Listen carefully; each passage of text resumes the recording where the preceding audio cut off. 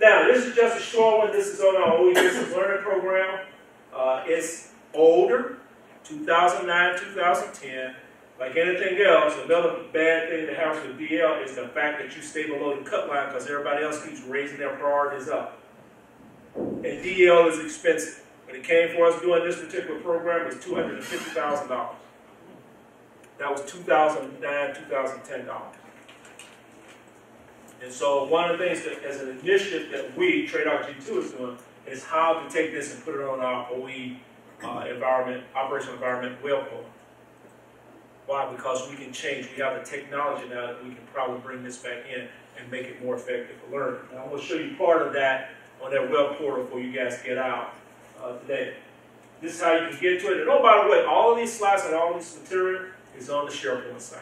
So you can download it, you can use it. I just ask you that things that have proprietary information or copyright information, please carry that copyright over. Okay? Please carry it over in your particular products. That helps you out because you don't want to have somebody sue you for intellectual proprietary knowledge. OE integration and trends. These are some of the trends that we saw over the past few years. When we first started out back in 2002 with the Quality Assurance Program, which was really good because we're finding out some things that were broken. Mainly training and development that was broken within TradeOut.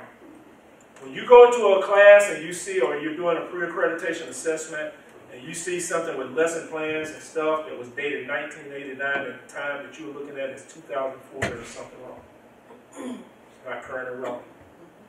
And that's what we started finding that was out there, and it got better. The other thing is because we were doing what? Just coming out of 9/11, we were just going into OIF, OEM, even though the way we were talking about operational environment had started back in 1998, it was not catching in the system right away. However, from 2009 out, because we talked before, it was implement. That was the TradeOut commander, General Burns. Whole thing is implement on the stage. We'll let everything else catch up. But we said it's no longer implementation. It's now dynamic integration of OE. Because we've been through it, we've gotten a refresher, we're good to go. That's one of the reasons I'm out here. That's why. To get you basically what basic knowledge you have is to enhance that, answer questions, get you back up to snuff, and let you go. All right? And oh, by the way, I found out they said they're going to bring me back about every 2 years. And they said the reason why is to help the staff and help the development, to keep it continuous, because things change in an operational environment, things that you should know. All right? These are some of the OE innovations. One of them started from SSI because of the fact that Sergeant Major, then in 2004, 2005 at the NCO Academy here, he turned around and said, I can't wait for you SASMA to try to give me products on OE. I need to have it in my course. So they found a unique way of doing the OE variable of the day. And what they would do is assign students a variable and allow them to come in, do the research on it, and make a short presentation the next day along with the Army values and talk about it. It helped. It was an innovative way. Aviation logistics, folks that were doing technical and tactical training, especially war tasks and battle drills, they were the ones that figured out how to integrate tactical, technical, and safety lessons learned in their training. They set out in their coursework some things they had to reset or reorganize how the modules were set up to make it more effective, but it forced them to do it. Again, operational environment forced them to do what? Make the change. So you can do that. You can have it, but it's where appropriate. Are you going to do it the first time around? I'm going to tell you no. There are some things that we found out it takes sometimes 2 or 3 years to get it right in OE, especially when it came to the horses. Because they deal with a lot of mathematical computations and everything else, they finally found out how to do it, making practical exercises. They set OE as a backdrop for what they were doing, and that's some of the stuff I've been talking to you about today. However, on the Boyd model, John Boyd was a fighter pilot in the 1950s and 60s who developed a process of how he could gain an edge over an enemy pilot. This is called the OODA process. It's been universally accepted through both the private sector and the public sector. Even in education, sometimes people use the OODA process. If you look at it, Observation, orient, decide, and act. They used it at the Fire Center of Excellence on their lessons learned integration. They'll make an observation, then they would go and look at how that could be integrated into the respective training, that particular observation inside the lesson. Then they would do the decide. They would act on it, and the act also meant that they went through the process of evaluating the effectiveness of it. The act wasn't just doing the platform they got on top of. They said, no, what was the effectiveness of it? And it went through the processes. You notice that we applied it with looking at the OE estimate. You look at that and you start saying, what is applicable when you look at training, education? Where does OE go into it? Also, there is a little book that we have out called TC 7-102, OE and Army Learning. You saw before that the Signal School had an actual book that they wrote on that time about OE. How could they integrate it in training? It was an early start. In fact, the young individual that did it, he called it OE for Dummies. And we laughed about it, and we made a good joke. But we took it and formalized it because it was the baseline approach. How do we deal with that in training and education? How do we integrate that in? What does it mean, where appropriate? I can tell you where appropriate, but you're going to figure that out because you know what you have to do. And this is basically what Army Learning Model was doing. The OE context is set, so you organize the learning for who? The learner. That's why it says learner-centric. It is not built for the instructor. I'm not the one being tested. I'm not the one being graded. Yes, I use the phrase to teach is to learn twice, but it's also there is to learn what? How to deliver, how to facilitate. Here's some of it in the learner-centric redesign, some things that just kind of gives you an idea. If you notice in the beginning, it says what? A collaborative approach. Also, resequence learning activities. Sometimes we have to do that to get effective learning. So when we're going through evaluating and assessing a course or a lesson, we're doing what? We may have to resequence it because it's out of sequence. Cultural awareness. One of the things that happened in the culture classes, we saw folks that were teaching some things out of sequence. And it wasn't effective. It took the Culture Center to come in and say, you have to follow this sequence. If you don't, it will not be effective.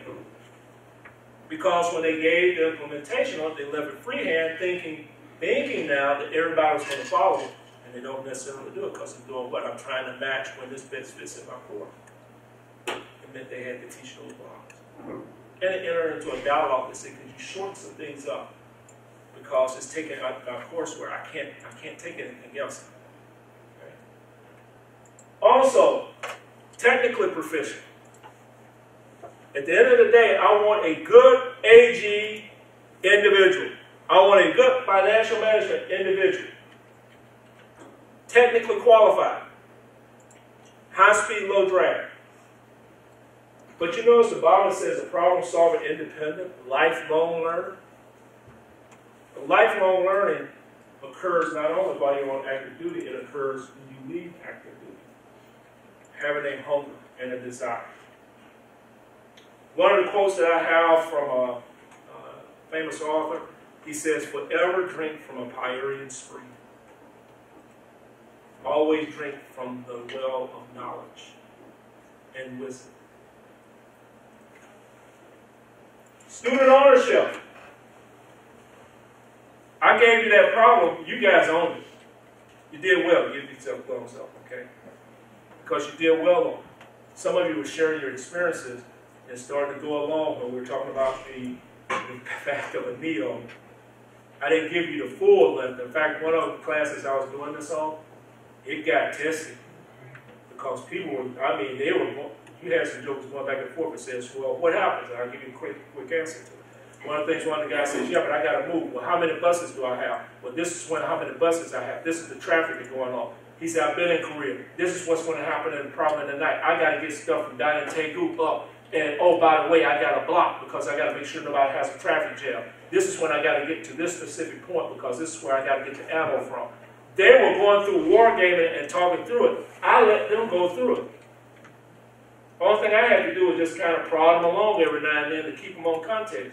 Because what was happening, the dynamics was occurring in the classroom between the students that I'm dealing with, staff and faculty, that they were carrying the conversation. In fact, one of them turned around and said, "This is what I'm supposed to be talking about right now."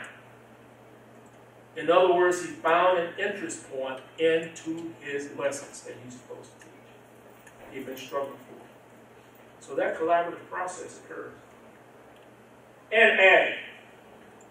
I break everybody's heart that's a true or traditional person. Adding remains there. No matter what you do, it is the skeleton that you put the meat on in developing learning products. I know they have SAT, they have all these other things, but if you really look at it in its context, it's a combination of steps. One of the things we had in earlier editions of 350-70 in its rewrite was a piece called Spiral Design. And that was based on the fact we had learned some hard lessons on how to rapidly develop lesson plans to get folks out. Some folks stay with the added process because it's sequential. One of the things that I'm an advocate of is the fact that sometimes an experienced, and I only say experienced training developer, very seasoned, can combine steps. And I'll give you an example. Do I need to do a needs analysis and conduct if the commandant tells me this is what I want to do? Maybe, but no, not necessarily. Not necessarily, but what we would have is folks that say, you got to do the analysis. What do you do? You just directed me to training, and this is the reason why. When we looked at IED that was going along, it wasn't a needs analysis on that. It was directed that people was getting blown up. Getting blown up. So they said, make it happen. It switched from doing an analysis of what we need to teach and where we need to do it to more in the development phase. In other words, you would design the development phase. And in fact, some cases we were combining those things in the process so we could rapidly get the product out. So some of these things happen. This is another one talking about the added process, which we have out of TC7-102, but we're also pulling up to just give you some folks some ideas. Ideas. I'm not saying that is the way. Ideas. I think it should be integrated for we. This one I keep from my days being when I was working on my master's in human resource development with both personnel management and training. When we're doing this, I always carry this chart because whether it's digital or analog, these are some of the things that work best. These are examples only. That's not a hard, fast rule.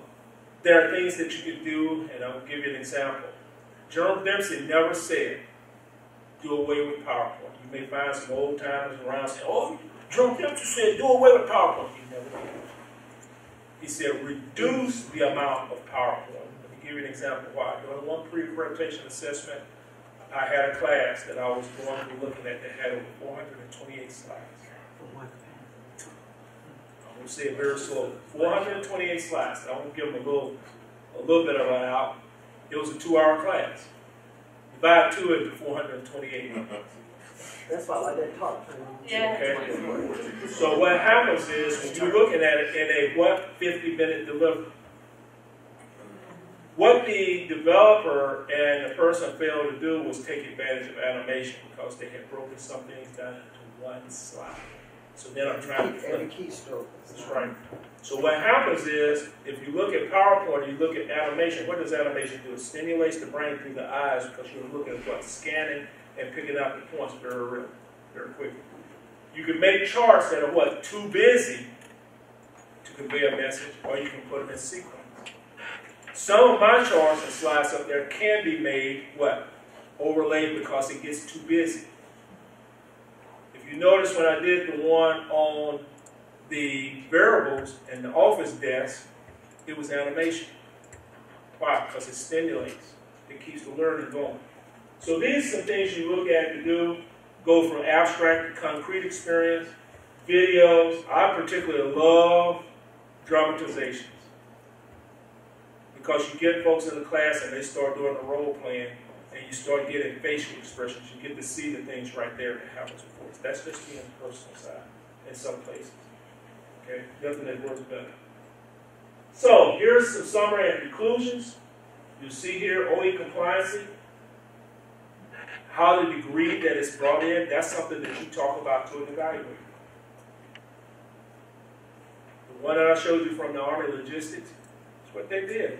Tommy Geller sat there and he said, "Well, this is what I'm doing and this is why I'm doing it." He walked me through the process. I had seen it beforehand, but he confirmed to me what he was doing, why he was doing it. My question to him was, how's that working for you? It's working okay right now, boss, but I'll tell you what, we still got some work to do. I said, what?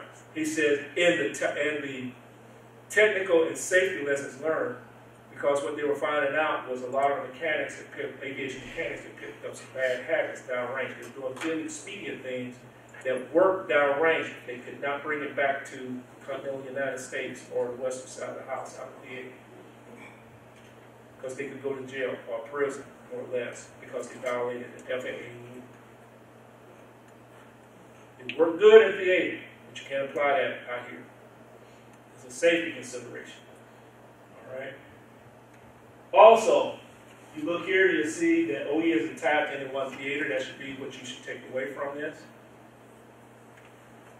And don't wait till the last minute and then call and say, "Well, can you help me do this?" No, I can't really help you do this. I can talk you through something, but it's going to require experience. So from this, you should be able to go back through your instructional materials and start taking a hard look at what am I doing. If you look at it, we got away from what we call hard coding lessons learned into lessons, because a lot of times they were no longer important to the actual instruction. That's why you'll see insert the best observation, insight, and lesson. It empowers the instructor, gives you some latitude, because it may be something you want to talk about today that you didn't need to talk about yesterday. To keep the students in. Okay, now what I'm going to do, because don't worry, y'all will get out here around 11 o'clock. Y'all thought y'all would get out at what time? 12. See, I'm going to get y'all out of here a little bit early. Why? Because I like y'all. See? What I'm going to do is make a quick transition. I'm going to take you through the operational environment enterprise website. Any of you heard about that? Okay.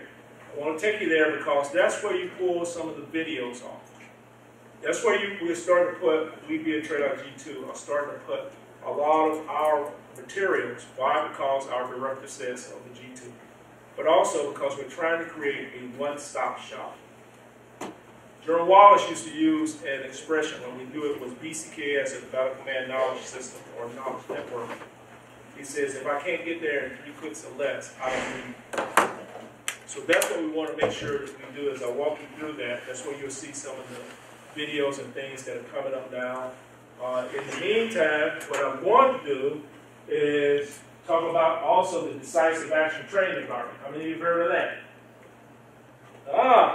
So date. Okay.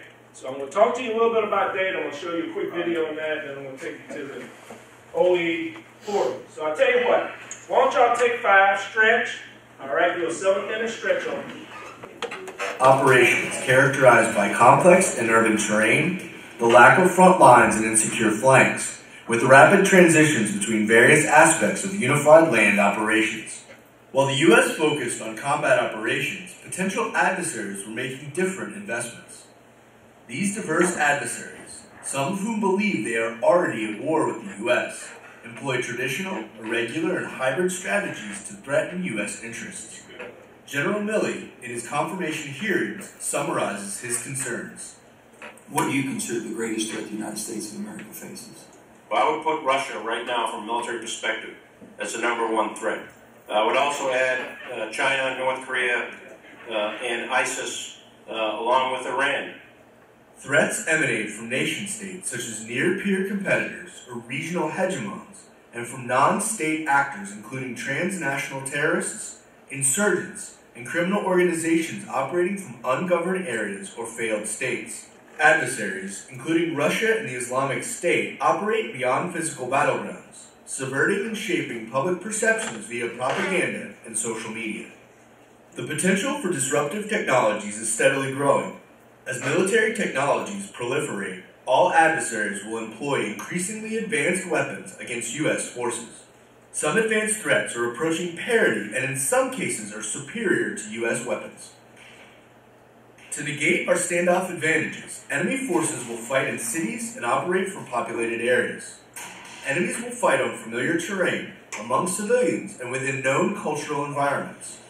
The enemy's capabilities will be optimized for their terrain and circumstances, including niche capabilities to exploit U.S. vulnerabilities. Enemies will combine complex fires and maneuver with irregular forces, criminals, and terrorists operating among civilians. They will exploit their environments to close with friendly forces where combat mobility is constrained and use camouflage, cover, and concealment to achieve tactical surprise. This enemy may be difficult to template as they strive to identify and exploit U.S. vulnerabilities, learning, adapting, innovating, and attempting to create opportunity. Threat patterns of operation will change as they achieve success or experience failure. In the conflict between Russia and Ukraine, we see extensive use of electronic warfare, cyber, and social media, mass artillery fires, advanced air defense systems, denial, deception, and ambiguity, unmanned aerial vehicles, and in-depth involvement of Russia's intelligence services in an area where the military may not control the battle space. This shows the reemergence of a sophisticated, heavy hybrid threat the U.S. must prepare for. In the Middle East, threats are gaining military capabilities previously associated only with nation-states. Irregular forces are growing more capable as they adopt new weapons and tactics and achieve coordination previously only seen with conventional forces. Anti-tank guided missiles, or ATGMs, have emerged as one of the biggest killers on the battlefield. Advanced ATGMs are in the hands of Islamic State forces and Hezbollah. Hezbollah, in addition to advanced ATGMs and rocket-propelled grenades, has manned portable air defense systems, unmanned aerial vehicles, and a sophisticated mission command system. Hybrid adversaries, both state-based and non-state actors, can disrupt U.S. technological advantages through cyber attacks, GPS jamming, and other countermeasures. The Army's Decisive Action Training Environment, or DATE, rapidly takes experiences and lessons learned from recent and ongoing conflicts and incorporates changes in enemy objectives, capabilities, weapons, tactics, and techniques into the Army's virtual operating environment. Forces Commanding General Robert Abrams, addressing fundamentals in FORSCOM, made this connection between our current operating environment and training for future Army leaders. We live in a complex world. We live in an uncertain world. So I submit it's not what to think. What we need to put a premium on is how to think. And that's the beauty of the decisive action training environment. The actual mix doesn't matter. What matters is you're bringing in a different, complex environment every time. Because then it puts a premium on leaders and units that can think on their feet. DATE provides a common training environment for use throughout the Army for home station training. DATE features a hybrid threat that reflects the complexities of potential adversaries we could face in the 21st century. This threat includes guerrilla, insurgent, criminal, and near-peer conventional forces woven into one dynamic environment. In contrast to current counterinsurgency-based mission readiness exercises, the DATE, including data from Ukraine, Syria, and Iraq, allows units to fully exercise their mission-essential tasks supporting the Army's core competencies of wide-area security and combined arms maneuver. If the Army is to produce units and leaders who know how to win in a complex world, our training scenarios must reflect today's operating environment. The decisive action training environment does just that. Our future adversaries are unknown and unknowable. Consequently, we must prepare to face a complex hybrid threat which features not only a near-peer conventional threat, but also guerrillas, insurgents, and criminal networks, which can act in concert, presenting a challenging problem set for our units and leaders. Brigade combat teams will have to simultaneously contend with this full range of threats against a backdrop of complex human terrain. They will be engaged on land, from the air, in cyberspace, and in the electromagnetic spectrum. Our combat training centers, informed by the DATE, replicate an unpredictable complexity of the world today. The opposing forces, or OPFOR, replicate the complex hybrid threat, leveraging a kaleidoscope of human terrain. which is technically complemented by unmanned aerial systems, military information support operations, electronic warfare, and many other things. The date enables our CTCs to prepare our units and leaders to win in a complex world. By rapidly including lessons learned from ongoing, emerging, and future conflicts and threats into date-informed combat training center rotations and home station training, the U.S. Army is not looking back, but into the future. All right, switching gears.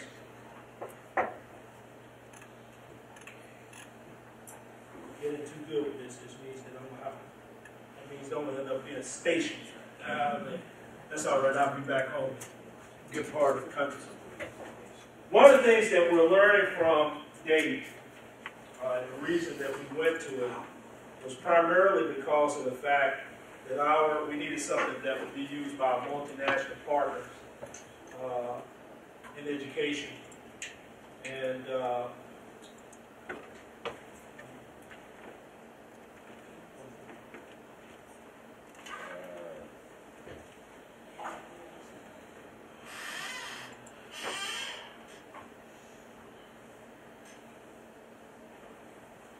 okay.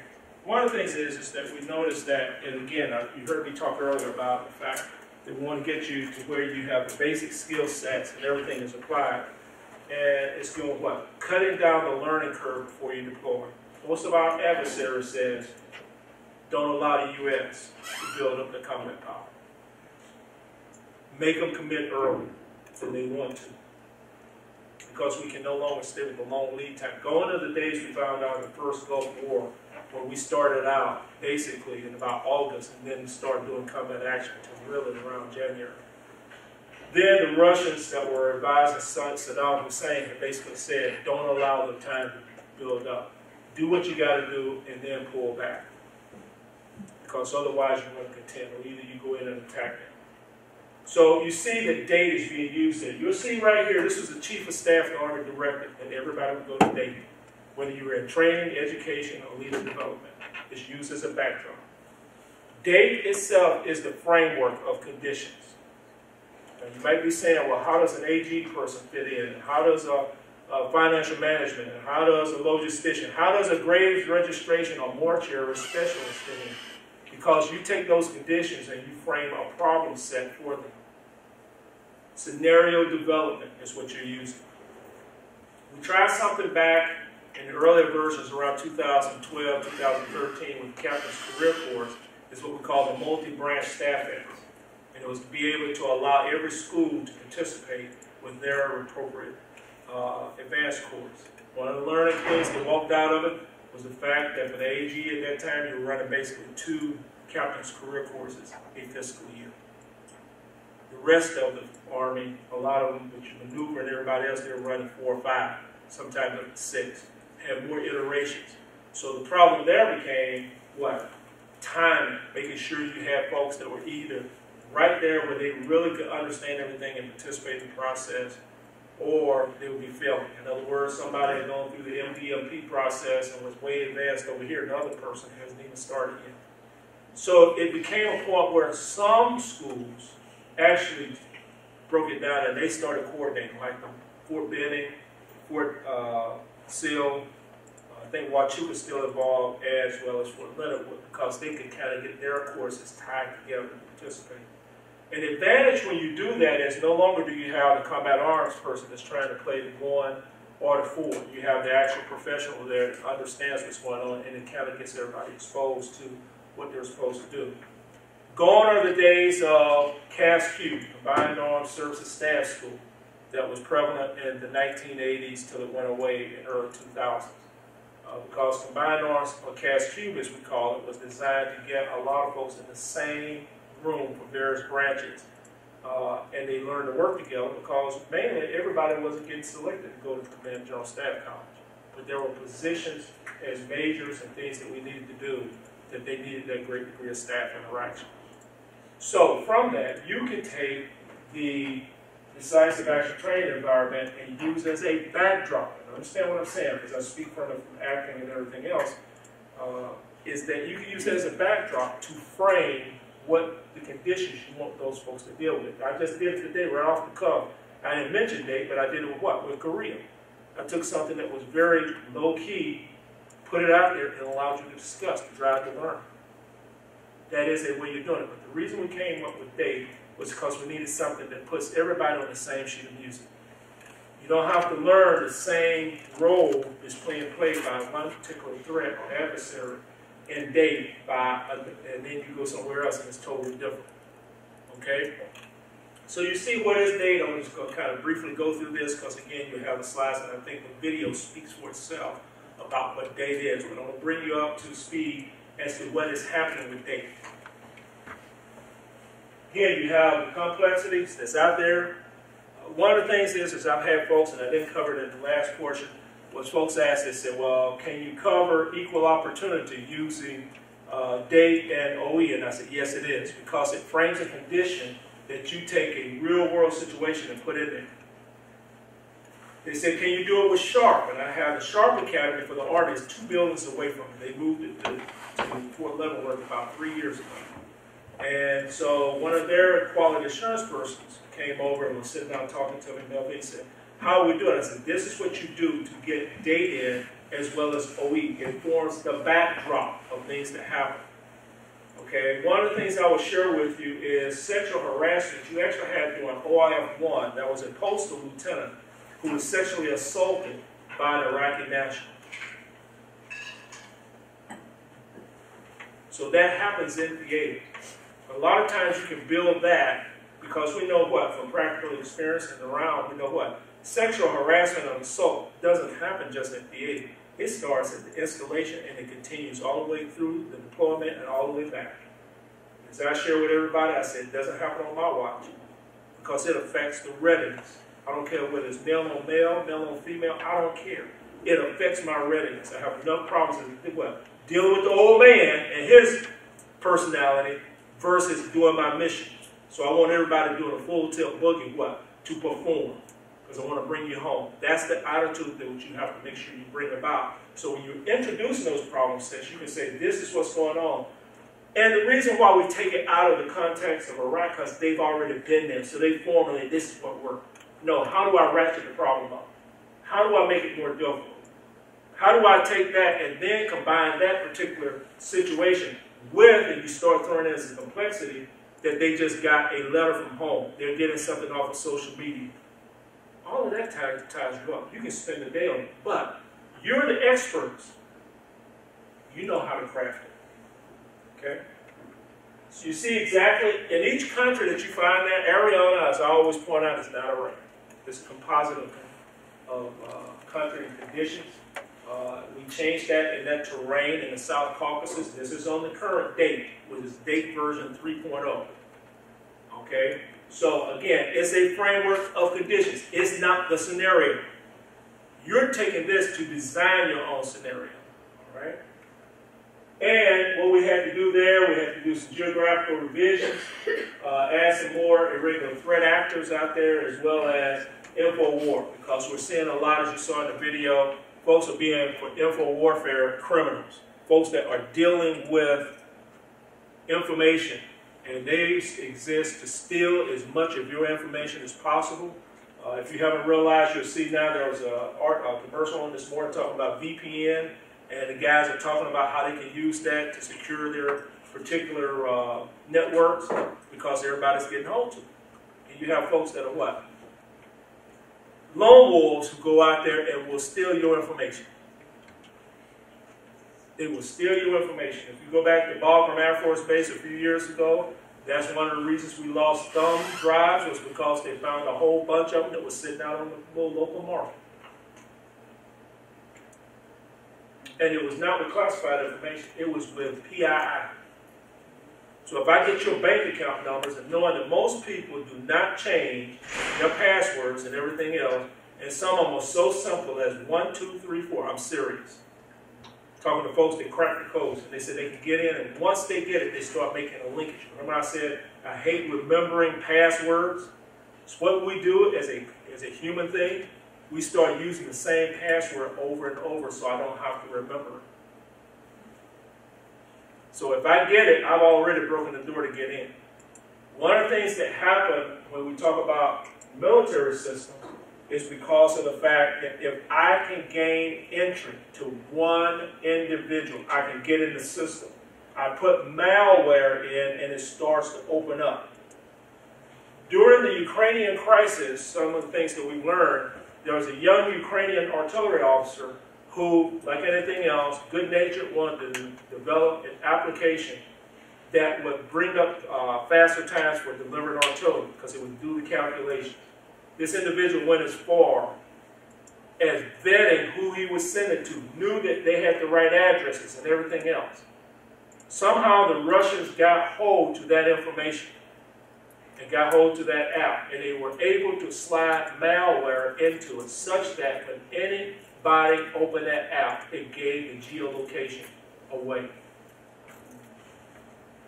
Now, the ending of that story is they had some Ukrainian folks that happened to apply that app, and some of their survivors said what they saw was a UAV flying over. They thought they were detected by the UAV. They had been detected by electronic means. That's what they were talking about, electronic means.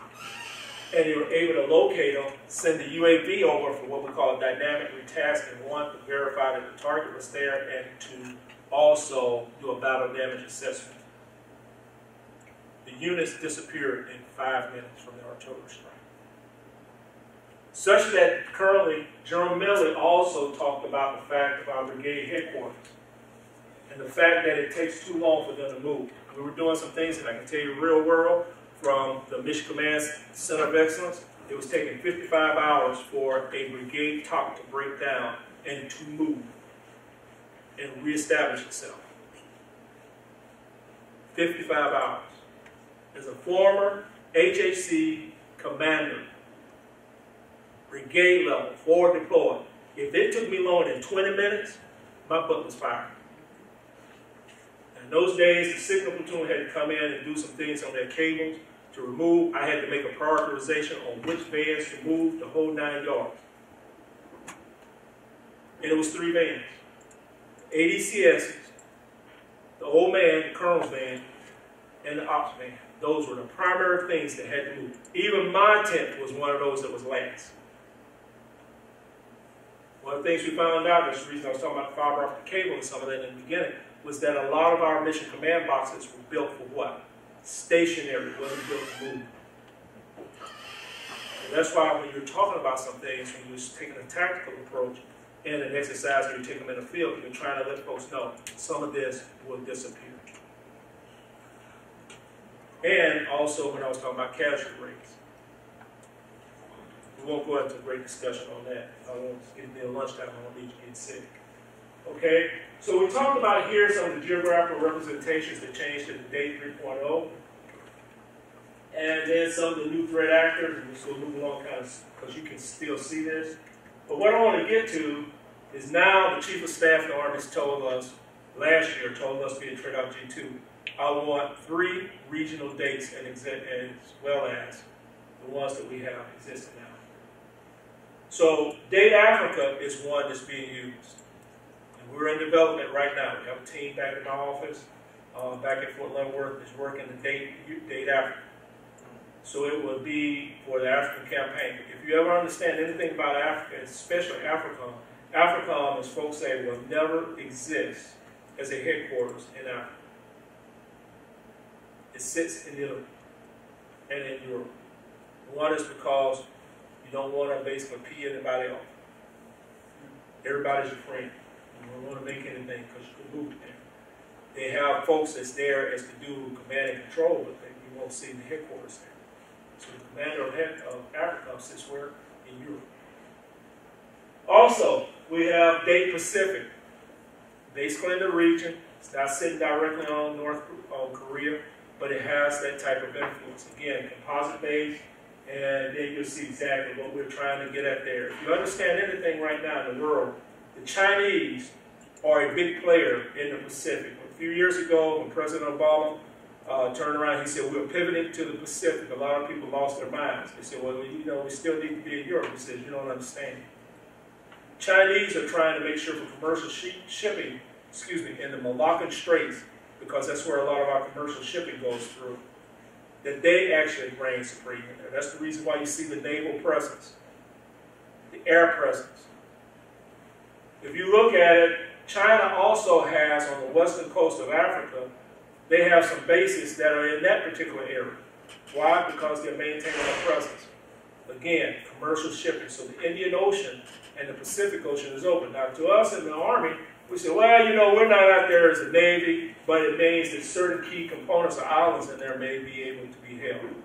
If you ever heard of a place called Diego Garcia, I would tell you to investigate that. I learned it from some folks that was actually stationed there. It's a base there, U.S. base. Actually, we land B-52, B-1s, and even, no, not B-2s, B-2s fly home, but B-1s as well as B-52s, we actually fly in and out. A little island in the middle of the Indian Ocean. Let's just put it this way. If you're going there, it's just like Kwajalein Island, if you ever figure that out, too. It's a nice place. Okay? Make sure that I can go there. And we also have Date Europe. This is a team that I'm leading.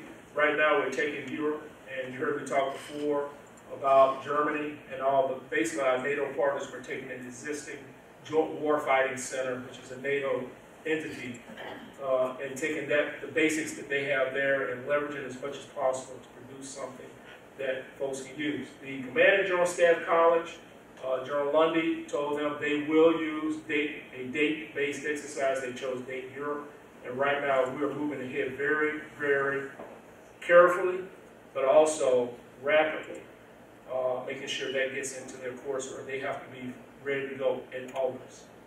In fact, there's still folks who are collaborating with them right now, side by side, on the materials to make sure they can get it set for the course office. So when they leave their elective courses, they're able to, those authors are able to put it together. So you can see now that we'll have date while it's out there. They believe it. Our multinational partners love it. Like I said, I have a British liaison. We have a contingent that's in Australia right now doing a hybrid threats OE mobile training team. The guys got to go to Australia, and they were picking a meeting. They said, yeah, you just get to go to Fort Jackson. I said, that's okay. Not a long plane ride, and also I ain't getting no frequent flyers off for that one. Okay. But you do. But the thing is that's what's happening across the board. So, what am I telling you in the long run here? I'm going to get ready to close up here a little bit. OE is important too. We had some good comments on the break about the fact that it should be in the instructor facilitator course. Okay, we've had it there. It's the intention going back and forth. One of the other things is that folks that are developing that, a lot of times they'll pull it out because they think, well, I'm saving more time by pulling this out and I'll put something else in. And we say, you don't understand. You haven't given instructions to the respective schools and centers to add this in, or director to do this on their own. Because you're tailoring what I'm giving you to your respective coursework. I'm giving you the broad basis of it. It's like being on a buffet line, and you're going to pick and choose whether you want steak, you want tilapia, whether you want pork chop. I don't care, but you're tailoring to what? Your needs. Then we come back and we see, how's that working for you? You have the requisite experience because you do this every day. You just need to know what? What are the ingredients in the cabinet, in the cupboard, that you bake the cake with? I'm not going to tell you how the sequence of it, because what? You're the best cooks. You're the best ones with it. And one of the other things, I'm just going to show you the actual screen. I'm not going to spend a lot of time with it, but just let you know where to go to pick up a lot of the resourcing and what we do. And it's to the G27. And you'll see exactly the euro for it. Well, it helps, Walter, if you change it. You see it over here. You get a bad instructor again. We'll have to talk about you. That's because also I have a classroom 21 that's in my building right down from my office. And I have to relearn menus when I go out. Okay? That's an excuse. That's my story and I'm sticking to it, right? Okay. Bryce R. Francis, can I stick to it that way? See, she's good to go. She's good to go. She's got it. All right? But what it does is it allows you to go there and you can go in and pick up the videos that we have. A lot of times, I can show some of you if you wanted to when I get ready to release you. Or you can go in and you can pull off a lot of historical narratives. That's where we have our virtual OPT4 Academy. So when you heard me talk about taking the COE Distance Learning course, that's one of the things that we're looking at doing is exploring where we move that based on some of the material I had, and then moving it over so you can actually do the OE training, so it's delivered. The key piece is to train your staff and faculty. So some other high points. Leave a good continuity book when you leave it. Tell why you changed a lesson or you injected something somewhere. Another one is to make sure that when you're doing your developmental process, not only those notes, when you do a critical task site selection board, make sure you keep the minutes from it. That helps on accreditation. When I go through and I look and I say, did they consider OE in this task? A lot of times it's point blank, no. What drove this task being changed? You can involve the folks from TradeOut G2 to be able to do that. Yes, sir. Sorry to interrupt, sir. I need to see it, Captain Cyber. Oh, okay. Go right ahead. Okay. I like that. That's like a good coordination. Oh, no, sir. Not coordination. Okay, that's all right. Thanks a lot. But anyway, what you want to make sure that you do is you can contact me or my counterparts out of TradeOut G2 to help you and help guide you in developing your individual training programs you want to do for your staff and faculty. We're partners. I don't know all the particulars. I'm going to guess at some of them. Some of them I'm going to read. But you can design it just like I had with the folks from the Sharp Academy, and I started guiding them through because that helps to get to one. It's not so much of the quality assurance, passing that. It's making sure they got effective learning and lifelong learning. So, I appreciate your attention and time. You guys have been very energetic. It's Valentine's Day, go eat all that candy, get it all up, okay? We will have a weigh-in tomorrow morning after tonight. Okay, but y'all have a great day, and I'm very proud of you. Keep going.